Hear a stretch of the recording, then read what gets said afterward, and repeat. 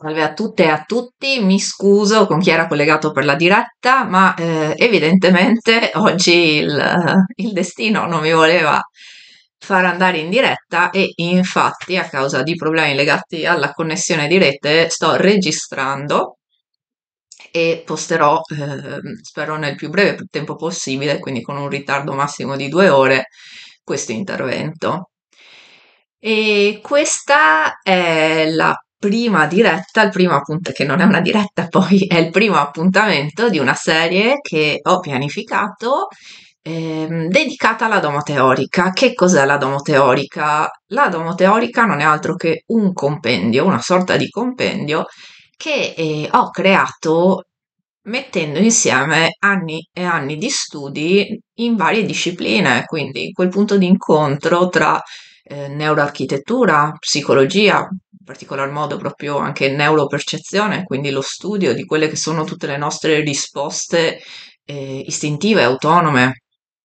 alla percezione, a ciò che vediamo e ciò che esperiamo ogni giorno e soprattutto le geomanzie e lo studio della casa sia da un punto di vista più metafisico, quindi quello collegato a discipline come il Feng Shui o il Vastu Shastra o altre geomanzie italiche, ad esempio, e non solo, e poi l'antropologia dell'abitare che è alla base dei miei studi, quindi un'analisi profonda che solca varie discipline, dalla sociologia alla pedagogia, anche in un certo senso, e cerca di spiegare quelli che sono le radici, le motivazioni delle nostre scelte culturali di fatto nell'abitare, che oggigiorno, soprattutto per noi che viviamo in questo contesto italiano, urbanizzato, semi-urbanizzato, abbiamo sempre più sostituito a delle scelte prettamente naturali. In questo primo video ho quindi deciso di parlare innanzitutto di psicogenealogia dell'abitare. Che cos'è la psicogenealogia? Chi si occupa di psicologia, ma anche chi magari sa o pratica o è stato analizzato secondo le costellazioni familiari, la psicogenealogia non è altro che lo studio transgenerazionale delle influenze che dei non detti, dei traumi non correttamente elaborati o anche semplicemente delle situazioni non vissute in modo sereno da un individuo possono andare a plasmare quello che è l'universo psichico di tutta la famiglia. Quindi parliamo sia degli eredi diretti, quindi dell'eredità più strettamente genetica, ma anche di tutto quello che potremmo definire, utilizzando la terminologia di Levi Moreno, l'atomo sociale, quindi quel nucleo di persone, eventi, luoghi, usi e costumi a cui siamo sottoposti in ogni giorno della nostra esistenza, possa andare di fatto a condizionare il nostro stato di benessere e in particolar modo anche il nostro equilibrio psicologico, quindi il come noi percepiamo e come noi viviamo gli eventi della nostra esistenza. Di psicogenealogia quindi si parla soprattutto in quelle che sono le discipline psicologiche. Con questo video voglio darvi un'altra chiave di lettura che si genera unendo quella che è la neuropercezione, che se andiamo a collegarci alla metafisica cinese, quindi al Feng Shui, possiamo ritrovare nella cosiddetta scuola della forma e anche nella scuola degli animali, come vedremo a breve, e dall'altro lato anche capire come degli elementi simbolici, degli archetipi, come i trigrammi, quindi vedremo le due sequenze di trigrammi del cielo anteriore e del cielo posteriore, come possono essere sfruttate proprio per un'analisi approfondita di dinamiche in atto o dinamiche pregresse che possono aver condizionato il nostro attuale stato di benessere, il nostro attuale modo di vivere e il modo di vedere anche la vita, quindi vedere l'esistenza,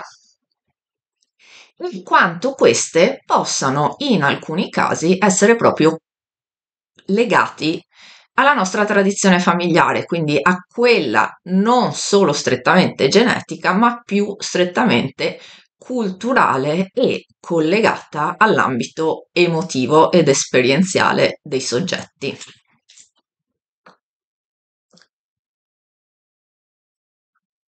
Quando parliamo di scuola degli animali nel Feng Shui,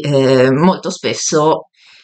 uno sente parlare di tartaruga nera, tigre bianca, che in questo caso l'ho fatta grigia perché sennò non si vedeva sul fondale, drago verde e fenice rossa. Cosa sono questi animali che a tanti, e sfortunatamente anche a causa di come è arrivato in Occidente il Feng Shui, che da disciplina naturalistica, una disciplina quasi scientifica, quindi ma al limite tra scienza e metafisica,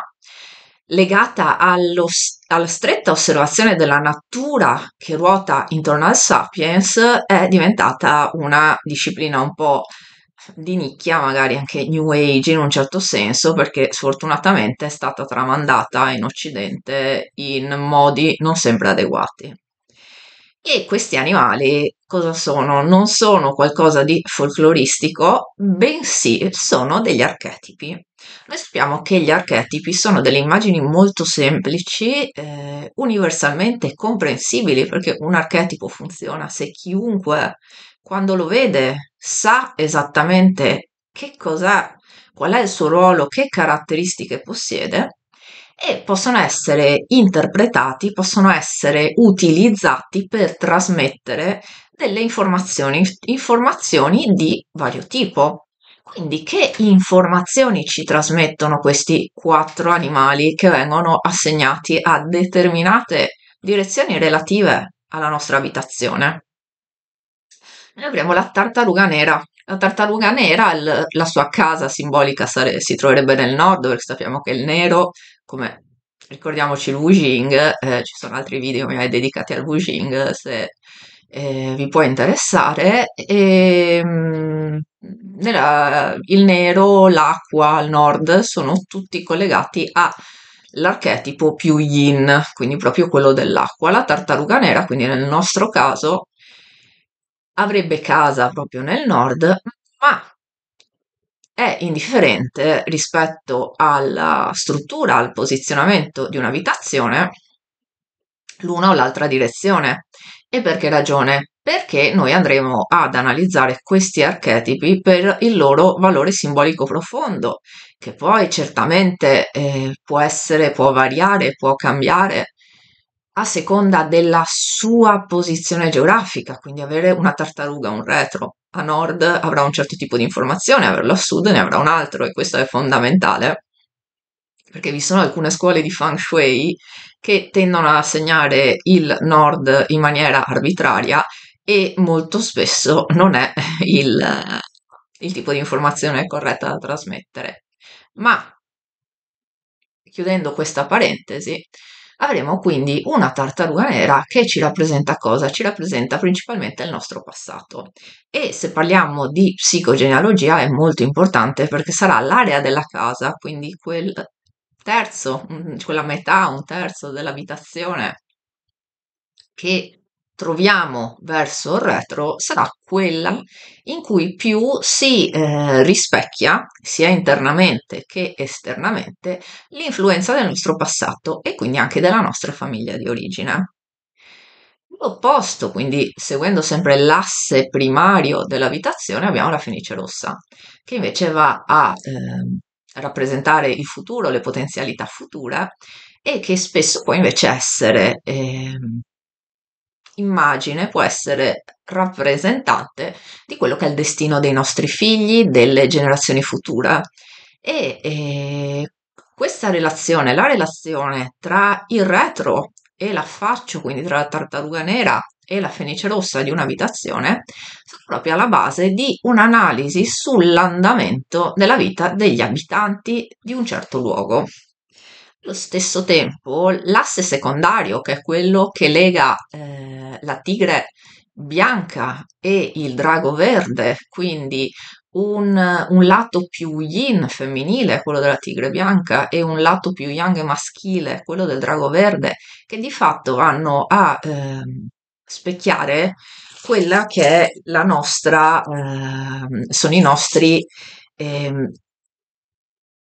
emisferi cerebrali, dove abbiamo un emisfero rispetto alla nostra, se noi fossimo la nostra casa e guardassimo in avanti, quindi avessimo il nostro affaccio davanti, avremo un emisfero sinistro che va a rappresentare quello che è più il pensiero logico, il pensiero yang, quello che in modo abbastanza semplicistico definiremo più maschile, e avremo un emisfero destro invece che è l'emisfero più creativo, lo yin, quello che riesce a pianificare e generare, che rappresenta sempre, riassumendo molto, l'ambito un po' più femminile. Quando noi vediamo quindi un'abitazione, quando noi vediamo anche una planimetria di un'abitazione, anche se ovviamente se parliamo poi di analisi di Feng Shui, quindi un ambito molto più stretto, e è impossibile fare qualsiasi tipo di analisi esclusivamente su planimetria perché bisogna sentire proprio un'abitazione come è inserita nel suo territorio. Comunque, studiando le dinamiche che troviamo tra tra questi due assi, quindi l'asse primario e l'asse secondario, e le proporzioni e quant'altro, andremo a definire una mappa, quella che potremmo definire come una mappa iniziale della nostra abitazione e quindi di come noi ci rappresentiamo nel mondo. Perché cos'è l'abitazione a livello profondo, a livello psicologico? L'abitazione a livello psicologico è la nostra manifestazione immobile nello spazio. La nostra specie per centinaia di migliaia di anni è stata una specie nomade, una specie che si muoveva, che cercava risorse in vari territori e magari dopo ritornava temporaneamente. E anche la casa per le stesse centinaia di migliaia di anni sono state più tane, sono stati nidi, quindi rifugi provvisori. Mentre con l'evoluzione, quindi noi andiamo a parlare di più o meno il 12.000 avanti Cristo, le prime città, la costruzione delle primi luoghi stanziali a, a lunga fruizione, quindi la prima costruzione proprio di vere e proprie abitazioni è andata a marcare proprio un grossissimo salto culturale per la nostra specie. Quindi quel casa che dapprima era solamente una tana, era un rifugio di sopravvivenza utile per dormire, per ripararsi, per nascondersi dai predatori, anche perché noi adesso siamo super predatori grazie alla tecnica, ma siamo stati veramente prede per un arco lunghissimo della nostra esistenza come specie. E questa casa diventa di fatto a livello psicologico una nostra rappresentazione immobile e la sua conformazione, quindi come è fatta, come è divisa internamente, come si inserisce nel territorio, quindi come è posizionata rispetto al resto del mondo, rispetto all'esterno, quindi a quello che psicologicamente rappresenta anche la vita pubblica. Sappiamo che dentro la nostra casa vi è un'immagine della nostra vita privata, quindi della nostra parte più intima contrariamente l'interazione tra la casa e lo spazio andrà a rappresentare quella che è più l'interazione con il fuori, con l'altro, con il mondo. Questa analisi e la sua disposizione vanno proprio a definire particolari caratteristiche. Queste caratteristiche, da un lato, sono caratteristiche psicologiche, ma come adesso vedremo, possono essere anche delle informazioni, delle vere e proprie informazioni visibili di dinamiche psicologiche che invece si sono create nel tempo e che sono legate alla nostra famiglia di origine. Questo in particolar modo in due casi. Infatti noi sappiamo che c'è un grande range di possibilità nella scelta di un'abitazione da parte di una persona. Ci possono essere delle abitazioni temporanee, quelle abitazioni temporanee non vale neanche tanto la pena studiarle perché non vi sarà mai un'identificazione, una soggettivazione, un'oggettivazione dell'ambiente e della persona. Al contrario, se sono abitazioni o scelte con grande cura, cioè le famose abitazioni che una persona vede e dice: ah, è la casa della mia vita, è proprio la casa che ho sempre cercato, o ancora di più se si tratta di case di famiglia, quindi già vissute da generazioni e che verranno vissute per altrettante generazioni, forse lì è molto più importante fare anche questo tipo di analisi, perché vuol dire che l'abitazione non è un luogo transitorio, un luogo di passaggio, ma è un luogo che è stato definito ed è stato sentito dalla persona come proprio in un certo senso, o che la persona ha ereditato e quindi per forza gli è toccato sentirlo come proprio in un certo senso. In questo caso ho preso una planimetria un po' irregolare, nel senso non è moltissimo irregolare, può essere una classica planimetria di un appartamento, perché vediamo che qui e qui, quindi sia dal lato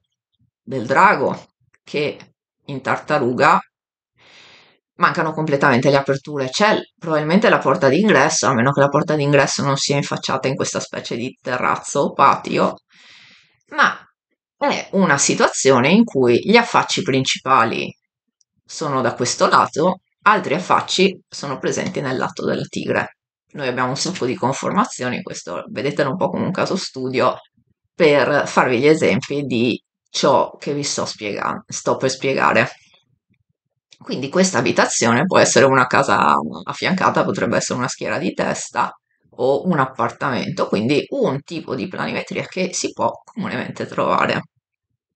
Come possiamo quindi avere un primo tipo di informazione psicogenealogica usando questo tipo di planimetria? Innanzitutto in- valutiamo se l'abitazione è un'abitazione in cui sono già vissute più generazioni o se è un'abitazione che è stata scelta. Questo perché nel primo caso il soggetto, l'abitante, andrà un po' più a subire una dinamica già in atto, mentre nel secondo caso l'abitante è inconsapevole di una dinamica, ma la sposa pienamente, quindi la sente sua e probabilmente non in un modo palese, non in un modo manifesto. Per analizzare una planimetria in generale è molto semplice utilizzare la tecnica del bagua, quindi della griglia a 9 caselle che noi conosciamo grazie al Feng Shui. E infatti, se io vado ad applicare questa griglia a 9 caselle, cosa vedrò? Vedrò che questa planimetria non è, non essendo regolare, presenta delle mancanze, che sono queste aree che ho segnato con questo rosso rosato, questo rosso desaturato. In realtà, e dopo ovviamente là sono valutazioni da fare sul posto, quindi essendo questa una planimetria inventata, non è possibile definirlo con certezza. Il bagua potrebbe in questo caso forse essere anche posizionato un po' più stretto, nel senso considerando questo piccolo pezzo come un'estensione, non come una mancanza, ma queste sono altre questioni più legate proprio all'applicazione tecnica del Feng Shui. Ma qui voglio mostrare, insomma, come analizzare in linea di massima un'abitazione dal punto di vista psicogenealogico. Quindi noi abbiamo posizionato la nostra griglia, un bagua, se guardate nel canale c'è un video che spiega proprio come posizionare correttamente il bagua. Posizionando questa griglia, noi capiamo subito quante mancanze presenta un'abitazione, come una stanza, come i muri interagiscono con lo spazio energetico, potremmo definirlo, perché noi sappiamo che ognuno di questi settori a cosa corrisponde. Non corrisponde ad altro che ad una direzione geografica. Come avevo mostrato nell'immagine prima, se a nord, se in alto abbiamo il sud, scusate l'errore, ma questo per quanto uno per anni lavori utilizzando la disposizione spaziale alla cinese, quindi con il sud verso l'alto, il nostro cervello che è stato abituato fin dalla prima infanzia ad utilizzare una cartografia con il nord in alto, ogni tanto si inghippa A parte l'errore, scusatemi, noi andremo a visualizzare insomma quali sono le mancanze nelle varie aree. Quindi noi avremo in questo settore qui centrale, in alto, il sud, in quello suo opposto il nord. E vediamo che vari settori presentano delle mancanze. Ad esempio, questo settore ad est è molto tagliato internamente, presenta una minuscola stanzina, probabilmente un ripostiglio senza finestre, tanti muri, quindi noi vediamo sia le mancanze che dei settori che non hanno respiro. Ad esempio, questa stanza è una stanza abbastanza completa, cioè è presente il settore, non manca di molto, esiste un po' di ostacolo, cioè non esiste comunicazione tra la parte più legata al passato, quindi legata alla tartaruga, e quella legata al futuro, quindi legata alla felice. Ad esempio, questa è abbastanza adeguata. Altri settori, vediamo, invece sono molto più costretti. E quindi cosa ci serve vedere questo? Noi capiremo che se dobbiamo analizzare la famiglia di origine, andremo ad analizzare proprio la parte del retro, quindi la parte della tartaruga. E qua possiamo notare che esiste una mancanza un po' più marcata dal lato della tigre, quindi dal lato femminile, quindi ci sarà qualche elemento che proviene dalle nostre famiglie o legati a matriarche, comunque, o comunque ruoli femminili, figure femminili del nostro passato, o legate, se parliamo di una casa vissuta da una coppia, ad esempio, legate al passato della donna all'interno della casa. E, al contrario, il settore in tartaruga dal lato del drago, ad esempio, sembra un po' più completo, ma a sua volta ha una mancanza abbastanza ampia e quindi anche qui vedremo che probabilmente c'è qualcosa di incompleto. Può essere una mancanza, però di contro dal lato del drago noi abbiamo la porta d'ingresso, comunque una porta sul retro, quindi qualcosa che permette la comunicazione con l'esterno. Quindi una impostazione del genere potrebbe raccontarci la storia di una famiglia che è stata un po' mancante, oppure delle figure femminili che sono state un po' mancanti, e al contrario ci può essere comunque una figura maschile, una famiglia maschile un po' più presente, un po' più collegata anche a chi ancora vive l'abitazione, ma non perfettamente, almeno a questo livello di analisi, non perfettamente presente. Se invece fosse stata tutta completa, noi avremmo avuto un tipo di planimetria che dà un buon supporto dal passato verso il futuro. Qua poi vediamo ci sono anche delle mancanze in facciata, quindi potrebbero esserci dei limiti, ad esempio, soprattutto dal lato questa volta del drago, dei limiti di espressione, soprattutto per il maschile. Il maschile non deve essere inteso quando parliamo all'interno di un'abitazione solo come uomo, anzi proprio come caratteristiche yang, quindi attuazione, messa in atto, la capacità di fare, la capacità di evolversi, la capacità di cambiare e anche in generale legata proprio alle figure appunto maschili presenti, quindi non solo l'uomo, ma anche i figli maschi e comunque proprio tutte le caratteristiche tipicamente maschili che può avere una persona, perché un'abitazione di solito è o vissuta da una sola persona o vissuta da un nucleo familiare in cui ognuno ha il suo ruolo. Se i ruoli tra uomini e donne, quindi tra il capofamiglia, anche se è brutto dire il termine capofamiglia, quindi tra il marito e la moglie sono equilibrati, ne avremo una situazione in cui lo yin e lo yang viene condiviso molto, altrimenti potremmo trovarci in quelle situazioni in cui una delle due figure è dominante e allora in quel caso dobbiamo più prestare attenzione a chi si identifica di più con determinate caratteristiche e chi invece si identifica di meno con determinate caratteristiche. In ogni caso, vedendo una planimetria, noi capiamo subito che Casa con abbondanti mancanze, cioè ad esempio questa è una mancanza molto grande perché interessa due settori, ma se interessasse un unico settore non sarebbe una mancanza eccessiva. Invece, ad esempio, una mancanza molto grande sarebbe o proprio la totale assenza di un settore, o comunque una mancanza che interessi più di metà di un settore.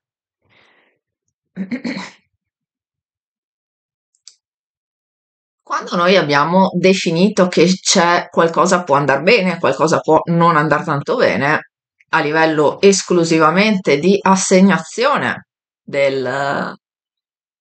caratteristiche tipiche dei quattro animali celesti, noi dobbiamo andare soprattutto ad analizzare il territorio. Infatti, un errore comune, errore, c'è una mancanza più che un errore, che ognuno ovviamente ha le sue tecniche, alla sua didattica, ma in generale alcune scuole di Feng Shui si occupano esclusivamente degli interni, che ci può stare dal punto di vista di circolazione energetica o quant'altro, ma un'analisi profonda della relazione, del significato che viene assegnato all'abitazione da una persona, non dobbiamo andarla a cercare dentro esclusivamente alla casa, ma proprio nella comunicazione tra l'esterno con l'interno, perché noi come sapiens, noi come esseri sociali, ci creiamo, ci manifestiamo esclusivamente con il confronto con gli altri. La nostra specie, per quanto la società del consumo ci stia cercando di convincere del contrario, è una specie ipersociale. Noi abbiamo bisogno sempre di confrontarci con altri sapiens e non virtualmente, cioè proprio a livello di comunione di intenti, a livello di collettività, a livello di scambio costante di informazione. Perché se noi non comunicassimo con gli altri, noi non evolveremmo neanche. Per cui anche quando, cioè soprattutto quando ho sviluppato i metodi di analisi della domoteorica, ho basato tantissimo lo studio, cioè ho approfondito molto lo studio proprio di questo tipo di relazione, perché di fatto, anche se prendiamo la neuroarchitettura, la casa non ha senso, cioè nel senso non ha un senso se a livello simbolico e psicologico se non viene contestualizzata con l'ambiente in cui si trova, se no sarebbe proprio una specie di unità a sé stante che può avere una funzionalità interna molto buona, ma senza nessuna comunicazione con l'esterno. E se manca questo scambio tra l'interno e l'esterno, manca qualcosa di molto profondo nella comprensione di un determinato spazio. Infatti, ad esempio, se prendiamo sempre la stessa planimetria con le sue mancanze, noi andiamo anche ad osservare questa tartaruga per capire in che modo ci può aver influenzato o ci può tuttora influenzare la nostra famiglia di origine. Se noi abbiamo un bel paesaggio, come in questo caso una tartaruga ben conformata con delle colline o comunque delle cime ondulate, qualcosa di più alto, possono essere anche dei palazzi più alti, ad esempio se siamo in una zona urbana di pianura, che va leggermente a degradare con dei livelli progressivi di contenimento fino a giungere alla nostra abitazione, là vuol dire che il nostro passato è un passato sano, è un passato che sa contenere, che sa accumulare senza troppa dispersione. Se al contrario, e quindi questo ci rappresenta in un certo senso qual è il modo in cui la nostra famiglia si è relazionata con noi o continua a relazionarci con noi o come il nostro passato ci ha condizionato in questo caso, nonostante le mancanze, quindi un qualcosa che non è completamente presente, comunque ci darà un'informazione positiva. E se noi andiamo a osservare quindi la casa di una persona, la nostra casa, e troviamo un retro, quindi una tartaruga, che ha una conformazione adeguata, non sto qui a parlare di quali sono le conformazioni, ci sarà tempo negli altri video che dedicherò insomma alla domoteorica. In questo tipo di conformazione noi comunque abbiamo un'informazione positiva, quindi un buon supporto da parte del passato che però ha qualche lacuna. Quindi potrebbe essere magari una famiglia lontana, una famiglia lavoratrice che quindi non è stata presente nella vita dei figli, e quindi questi figli quando hanno trovato una casa che va bene, sono stato supportato, ma non quanto avrei voluto. E quindi esiste questa tematica psicologica di fondo. Al contrario, possiamo avere anche una situazione in cui, se noi andiamo a vedere il retro, magari abbiamo un retro da un lato, in questo caso ho messo a caso, dal lato del drago, piacevole, quindi con un buon contenimento, con delle colline, con uno spazio che accoglie e contiene, come si aspetta appunto la tartaruga,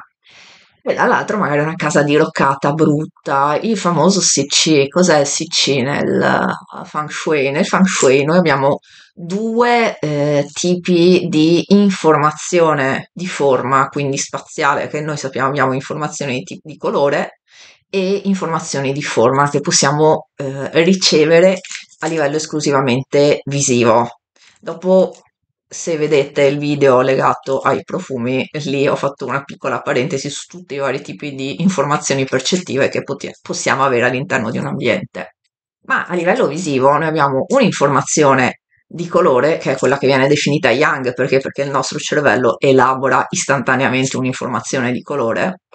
e dopo c'è un'informazione di forma che si lega, viene definita yin, perché il nostro cervello la deve interpretare, cioè noi dobbiamo tirare in ballo la cosiddetta affordance, quindi la nostra necessità fisiologica, cioè proprio istintiva, questa cosa è proprio legata alla nostra struttura mentale, di dover capire a che cosa serve qualcosa. Quindi quando noi osserviamo qualsiasi oggetto, anche se non ce ne rendiamo conto, il nostro cervello si interroga su come lo posso usare, come posso farlo, cosa serve, e quindi qualsiasi informazione di forma a noi fa scattare questo meccanismo che ci darà delle informazioni positive o delle informazioni negative. Quindi un'informazione che ci fa capire di essere in un luogo sicuro, e delle informazioni che ci può scatenare l'allerta, proprio perché magari è un'informazione non positiva, e quindi che ci può dare la sensazione di qualcosa di molto più sgradevole, quindi qualcosa che potrebbe essere potenzialmente un pericolo, quindi rischioso per noi. Quindi, ad esempio, se io ho già una mancanza più lunga, più ampia dal lato della tigre in tartaruga, e in più un CC, quindi il famoso C malato, il CC, come stavo accennando prima, è una delle due informazioni negative spaziali principali, perché il CC è l'estremo yin, cioè tutto quello che dà un senso di decadimento, deterioramento, mancanza di attenzione. E dopo c'è invece lo Sha-Chi, che è il C che attacca, quel tipo di informazione spaziale che sembra venirci incontro, che sembra attaccarci, sembra farci, sembra essere un pericolo, sembra essere un predatore per noi, e quindi che di solito è dato dalle punte, gli angoli, gli spigoli, tutto quello che punta nella nostra direzione. E in questo caso, nell'esempio, insomma, ho usato una casa, se inoltre ci fosse una casa diroccata, brutta, magari anche con dell'acqua accumulata, tipo pozze, qualcosa di marcio, con anche gli angoli che ti puntano addosso, là in quel caso c'è qualcosa nel passato di famiglia che ha profondamente ferito, o sta continuando a ferire profondamente chi vive all'interno di quell'abitazione. Situazione peggiore di tutti invece è quando abbiamo uno sciacci, ad esempio, anche ad esempio, in questo caso ho proprio preso i piloni della luce, perché oltre ad essere un tipo di inquinamento elettromagnetico non da sottovalutare, eh, questo tipo di conformazioni crea proprio uno sciacci, cioè crea un'energia in costante accelerazione, in accelerazione, che sembra venire addosso alla casa. Quindi noi avremo da un lato qualcosa, uno sciacci che ci attacca, e dall'altro lato ho pensato alla foresta, quella con gli alberi un po' ammalati o altro, magari anche semplicemente degli alberi a ridosso, quindi delle alberature, delle siepi, anche le edere, che stanno proprio molto attaccate alla casa, sembrano volerla mangiare. E in quel caso avremo proprio una sensazione di attacco da un lato e di oppressione dall'altro. E che cosa ci trasmetterebbe come informazione? Ci trasmetterebbe un passato tutt'altro che sereno per le persone che vivono, comunque per la persona che ha scelto questa abitazione. Ma uno dice, noi dobbiamo vivere il presente, è chiaro. Quindi il passato è passato, ma se noi parliamo di analisi psicogenealogiche, questi sono proprio una sorta di alert, quindi una sorta di avviso che dovremmo prendere in considerazione per capire che cosa potrebbe esserci di cui neanche noi siamo consapevoli, perché magari è la tipica situazione in cui tu fin da piccolo hai vissuto in una famiglia disfunzionale e quindi non riesci a comprendere correttamente che certe dinamiche che tu applichi di evitamento, di chiusura in te stesso, anche di rabbia, anche comportamenti passivo-aggressivi, possono essere stati proprio causati da un certo tipo di comportamento che, come in questo caso, ad esempio, può averti attaccato da sempre, cioè le tipiche situazioni di genitori ultra giudicanti, genitori che a cui sembra i figli facciano quasi uno spiacere di essere vivi, e dall'altro magari un qualcosa di soffocante, quelle situazioni un po' di famiglie omertose in cui tutti devono saper tutto ma non si può dire niente, cioè tutti questi tipi di dinamiche.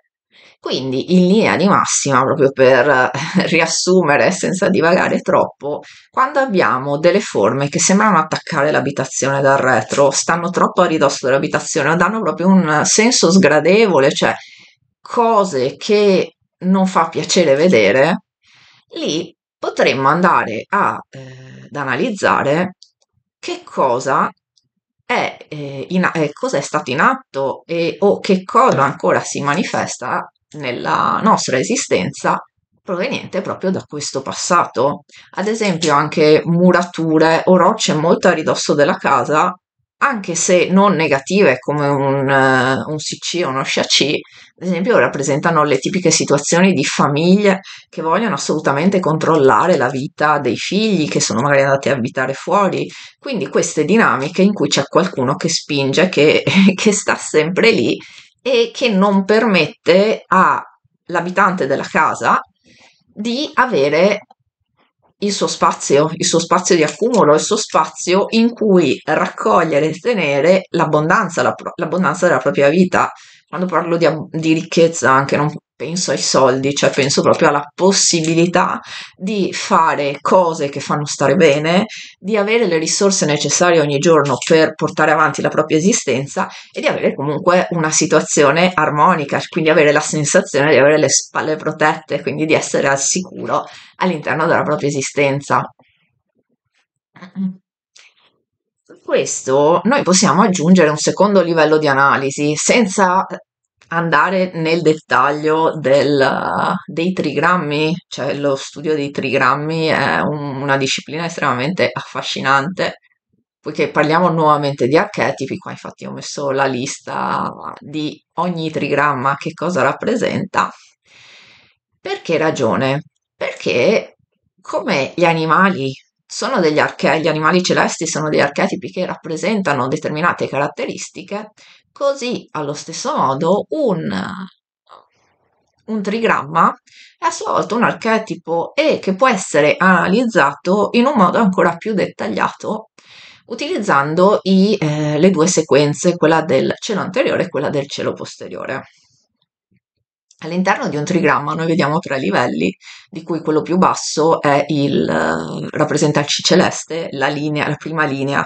I trigrammi si leggono sempre dal basso verso l'alto o, se disposti in modo circolare, dal centro verso l'esterno. Allora, partendo dal basso, noi abbiamo una prima linea che rappresenta il C terrestre, quindi come il C si manifesta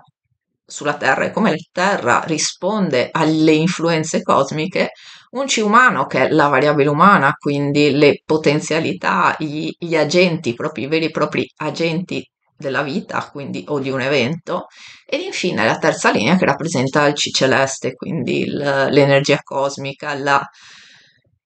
se lo vedessimo dal punto di vista platonico, lo definiremo proprio il mondo delle idee, ciò che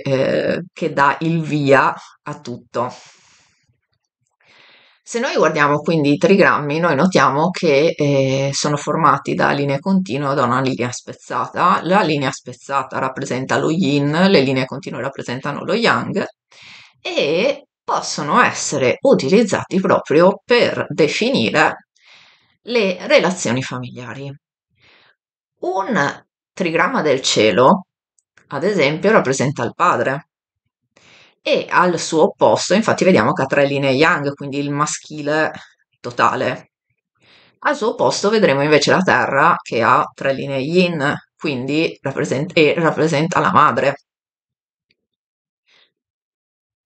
Insieme a questi abbiamo tutte le dinamiche di filiazione che vengono calcolate come tre figli maschi, tre figlie femmine, che in linea di massima riescono a coprire la maggior parte della casistica.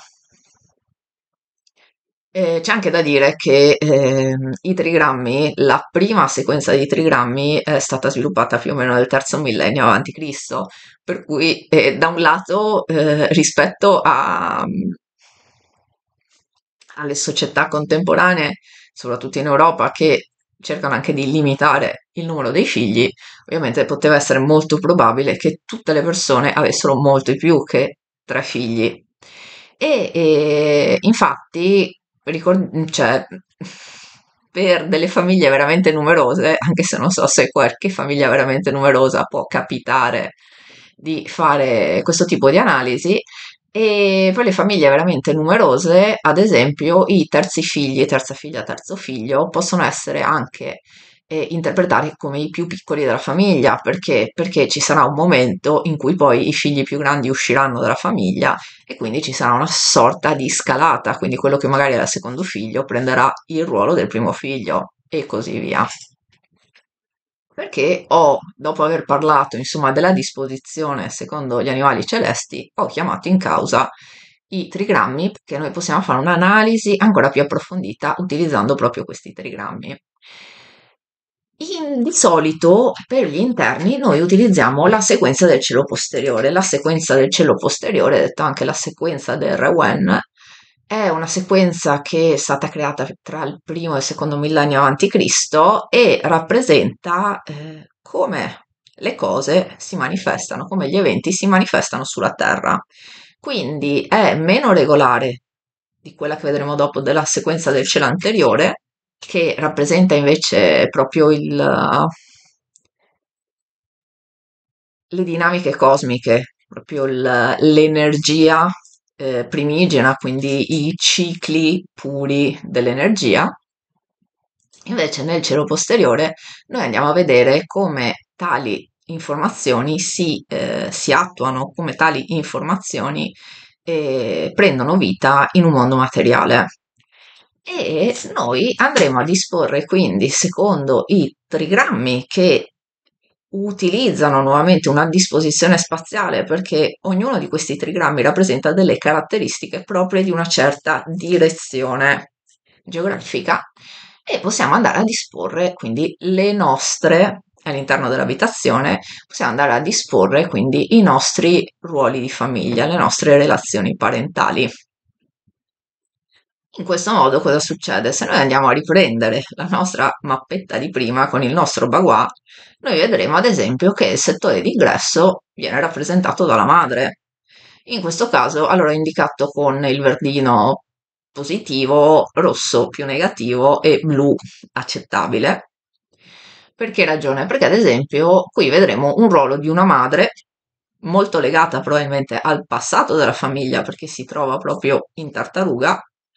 che per quanto possa essere molto limitata, vedete che rientra questo settore, l'andamento è qualcosa che sembra quasi che l'esterno vada a schiacciare l'interno, ha una porta d'accesso, quindi può essere un po' illegante. La figura materna in questa casa potrebbe essere un po' illegante tra una vita interna e una vita esterna, oppure potrebbe esserci della mobilità proprio della figura materna. La figura paterna invece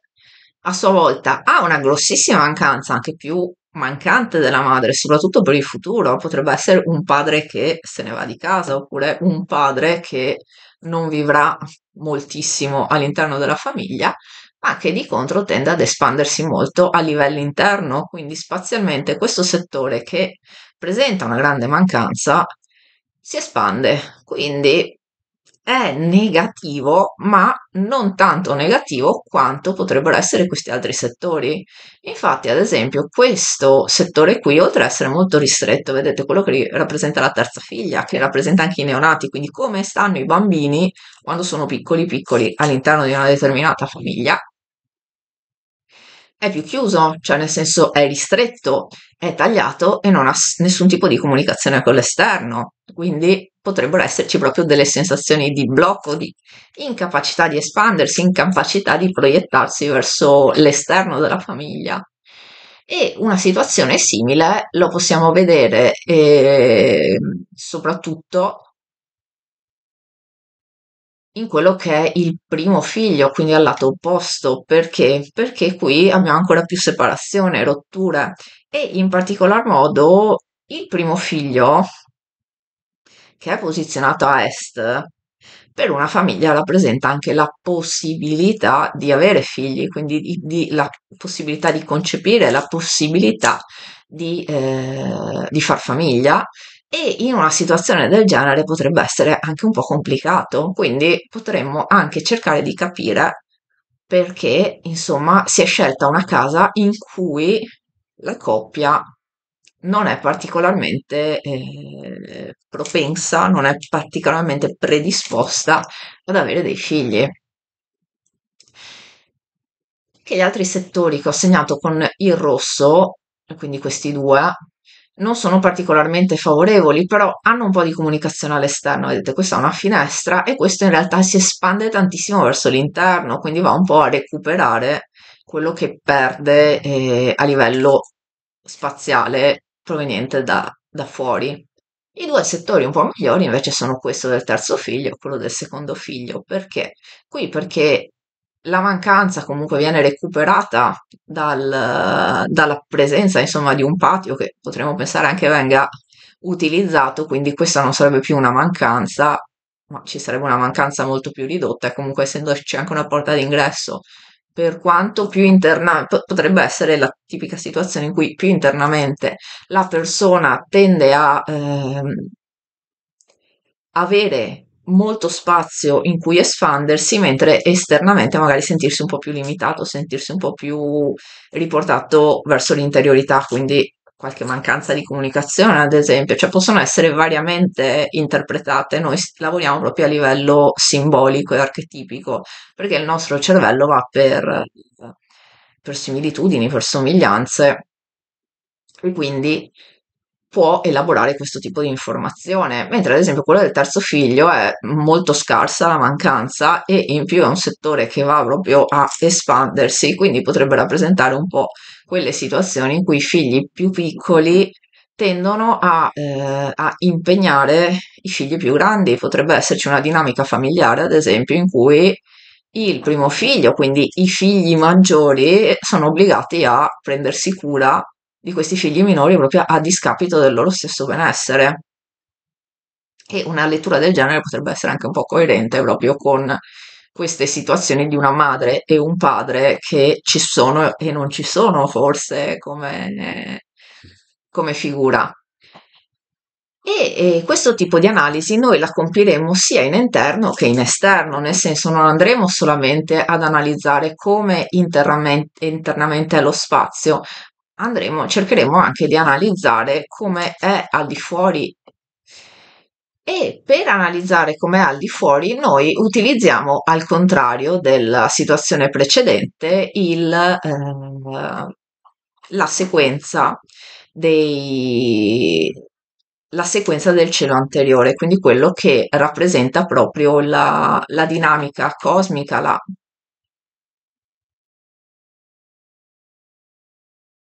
dinamica cosmica, quello che rappresenta la dinamica cosmica, proprio l'andamento delle energie prima che le cose succedano. Infatti, la sequenza del cielo anteriore, che è anche proprio anteriore temporalmente rispetto a quella di Rewen, di quasi 2000 anni, ci rappresenta, ci aiuta a comprendere come negli spazi più distanti dalla nostra casa, cioè dentro la casa e a ridosso della nostra casa, cercheremo sempre di utilizzare la sequenza del cielo posteriore. Al contrario, più ci allontaniamo dalla casa o se vogliamo cercare di analizzare quelle che sono le cause primarie di una certa situazione, quindi come è partita una determinata dinamica all'interno di una certa famiglia, andremo ad utilizzare quelle del cielo anteriore. La sequenza del cielo anteriore ha quindi ha delle posizioni diverse per quelli che sarebbero i ruoli familiari, quindi utilizzando gli archetipi dei trigrammi per le varie figure familiari, noi vedremo che sono disposte differentemente dalle precedenti. Solitamente se facciamo un'analisi all'interno dell'abitazione utilizziamo il bagua quadrato, mentre per l'esterno si preferisce utilizzare una forma circolare che tende dagli studi fatti a essere più precisa. E quindi cosa analizzeremo? Andremo ad analizzare, dopo aver analizzato la situazione interna che rappresenta la situazione in atto e le potenzialità a cui può portare una casa. Infatti, cioè, a volte questo tipo di analisi non serve a capire se abbiamo dei problemi in passato, ma se potremo crearli. Quindi è importantissimo valutare sia un andamento pregresso che le potenzialità future. E quindi, ad esempio, se noi andiamo ad analizzare questa situazione e andiamo a vedere che elementi sono presenti nel paesaggio che potrebbero influenzare negativamente o positivamente una certa abitazione, ecco, in questo modo riusciremo anche a capire perché una determinata famiglia ha scelto o sta vivendo in una certa casa e quali erano le dinamiche precedenti. Ad esempio, fate che se noi immaginassimo che questa casa fosse una casa di famiglia, che ci hanno vissuto 2 generazioni o 3 generazioni, vedete, la prima figlia è diventata madre perché ci ricordiamo che dopo il, questo settore per il cielo posteriore è il settore della madre e in questo caso è collegata anche alla porta d'ingresso e quindi potremo vedere che c'è una dinamica in cui questa figura femminile si è finalmente smarcata dalla sua famiglia di origine, che immaginiamoci poteva essere quella con gli alberi a ridosso, e quindi si può leggere proprio un po' la dinamica di vita delle persone. E inoltre c'è anche da dire che noi, se applichiamo il cielo anteriore all'interno dell'abitazione, quindi vedete, l'ho applicato sulla stessa planimetria di prima,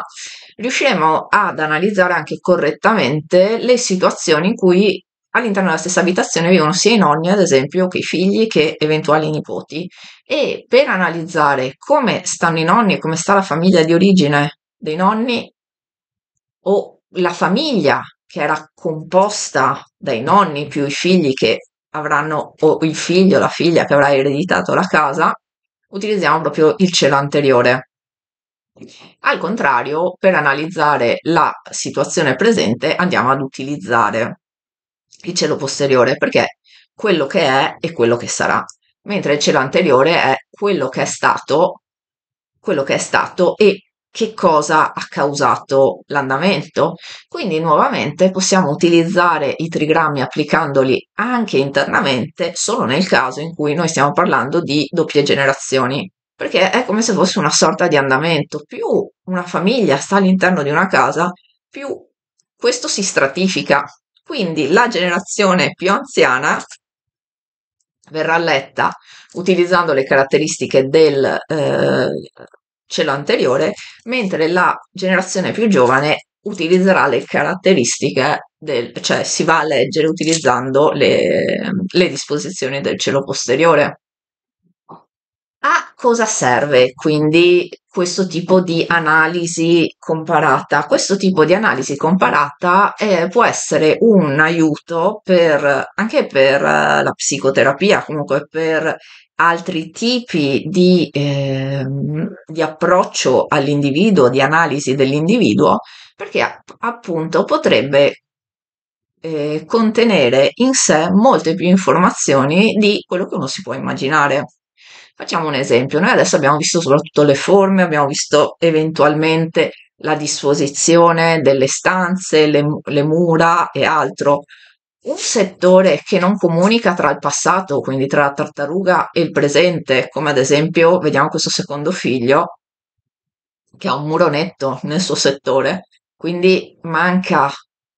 un passaggio tra il passato e il presente, può manifestare proprio dei blocchi psicologici della persona. Se ad esempio una stanza che rappresenta completamente, come ad esempio pensiamo a questa, vediamo questa qua della terza figlia, se una stanza che occupa quasi interamente un settore ha delle mancanze, in più magari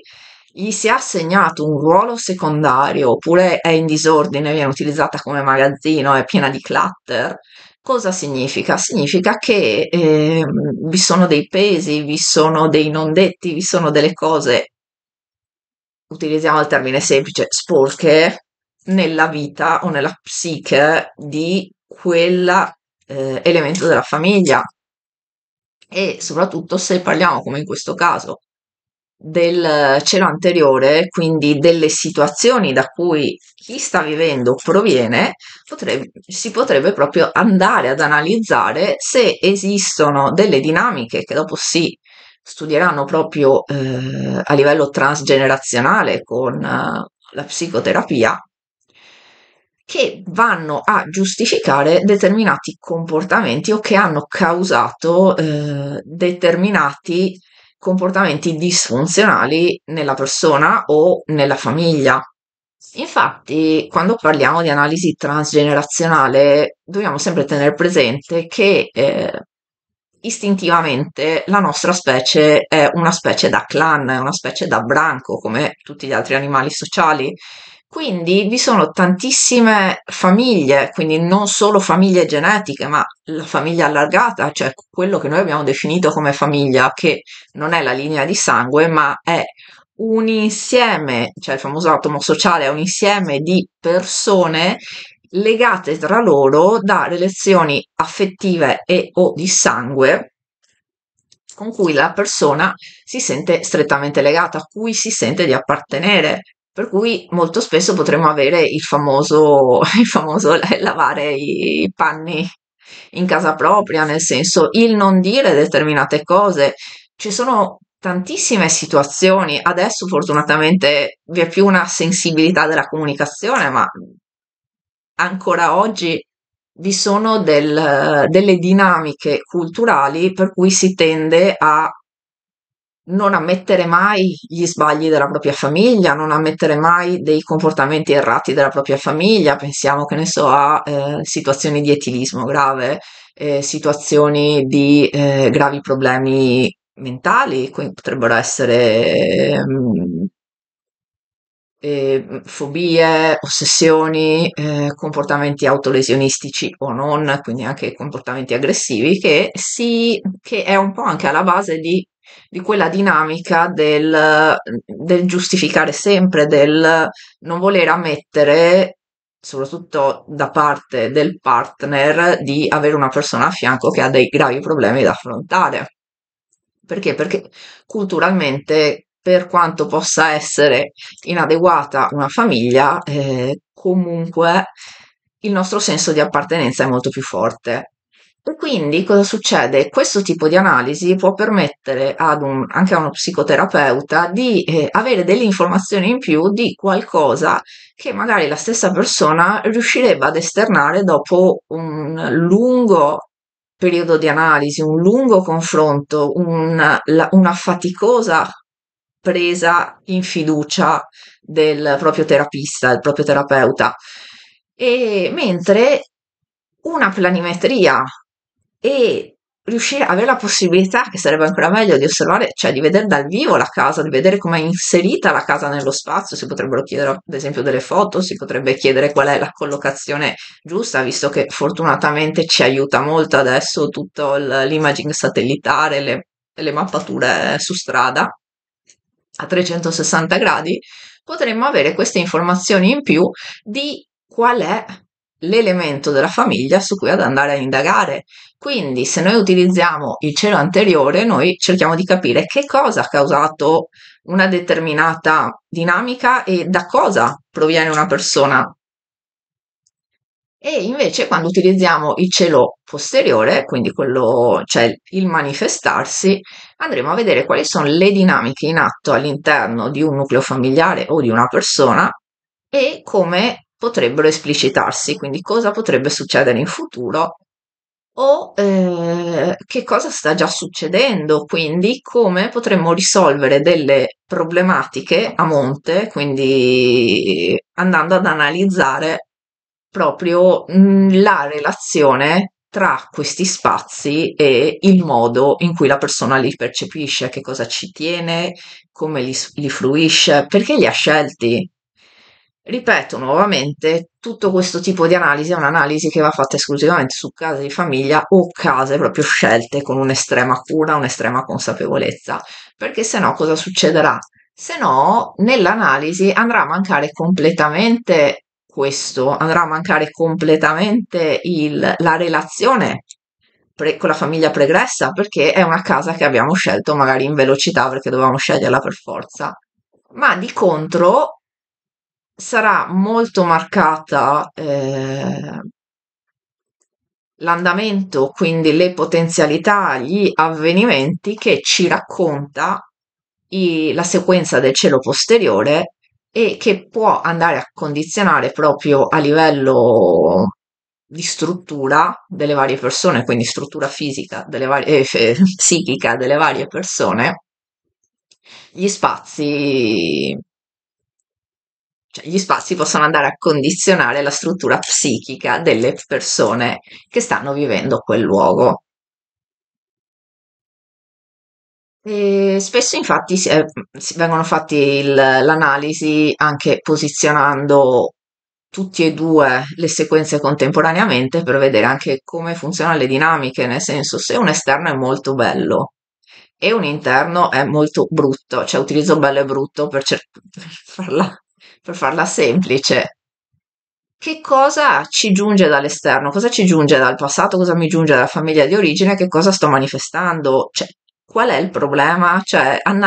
l'importante è confrontare sempre e interrogarsi su quali sono proprio questi tipi di relazione e sul perché una persona o noi stessi abbiamo scelto una casa o abbiamo scelto di continuare a vivere in una determinata abitazione. La prossima settimana, sperando che la diretta decida di funzionare, quindi che internet non mi dia più problemi, e affronteremo invece e credo il tema a me più caro della domoteorica, che è quello dell'ecologia dell'abitare. Quindi capiremo che tecniche, che trucchi usare sia per rendere la nostra casa più sostenibile a livello energetico,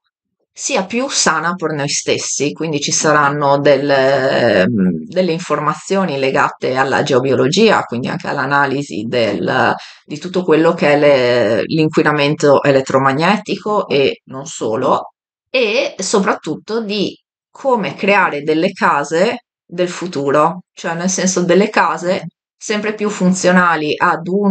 un'economia delle risorse in questo pianeta in cui le risorse stanno progressivamente finendo e non sembra soprattutto in questi giorni in cui la COP28 ha dichiarato palesemente che non hanno alcun interesse a mettere fine all'uso di combustibili fossili, ma d'altronde se la organizzi negli Emirati Arabi non ci sono molte altre possibilità, e anche come riuscire a creare una casa armonica sia per noi che per i nostri animali, gli altri animali, quindi non solo i nostri animali figli, ma anche gli animali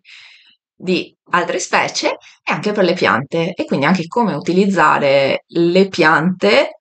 in modo adeguato al loro essere senzienti, perché non dobbiamo mai dimenticarci che una pianta non è un accessorio, bensì un essere vivente come noi o come gli altri animali. Buonanotte, alla prossima. Ciao.